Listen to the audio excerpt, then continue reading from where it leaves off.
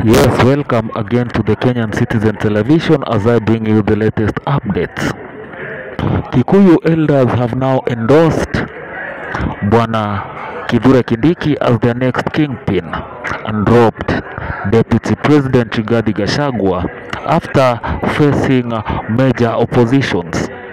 The leaders have also said that William Samoei Arap Ruto will have to hear them and consider the kingpin whom they have now chosen. This also comes days after the President of the Republic of Kenya, William Samoei Arap Ruto, visited the United States of America in a major move or in a major twist of events.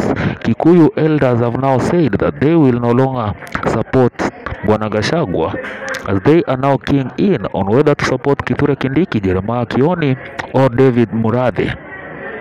Who do you think might be the favorites to replace these allied men? I will keep you updated. For now, just subscribe and wait for more that I will be bringing you later after a very short period.